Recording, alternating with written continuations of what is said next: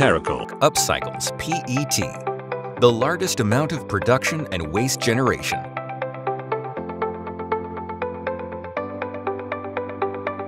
The supplied waste plastic is pulverized regardless of color and put into the reactor. No need to clean or dry waste.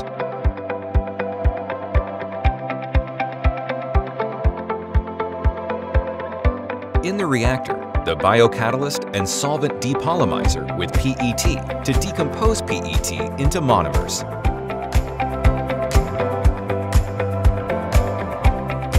The temperature used in the process is less than 100 degrees.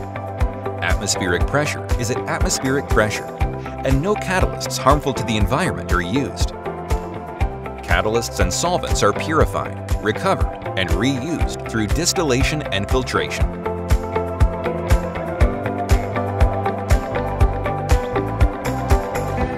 Non-PET plastics and impurities are filtered through the filter, and PET decomposed into monomers is converted to TPA and then purified. Finally, TPA is produced through drying and particle size control. Resource recycling material in the true sense.